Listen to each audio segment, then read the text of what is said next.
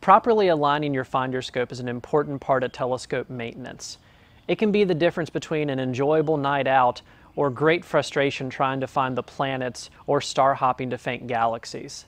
In today's video, we're going to take a look at 3 easy steps that will help you to properly align your finder scope to make sure that you have the most enjoyable evening possible when observing the nighttime sky.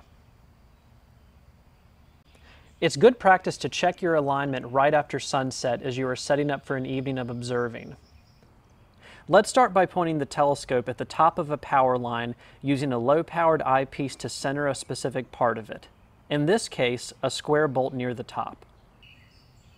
Now let's switch over to the finder scope to see if the crosshairs are centered on that same feature. As you can see, our alignment is a bit off. To fix this, we'll use the screws located on the finder scope to slowly adjust the crosshairs until they are perfectly aligned with our eyepiece. Now whatever you see in your finder scope should show up in the center of a low-powered eyepiece, leading to a nice evening of observing. If you find these types of videos helpful, please like this video and let me know in the comment section below of any tips or tricks that you may have for this type of finder scope or any other. Thank you so much for your support, and be sure to subscribe to Late Night Astronomy.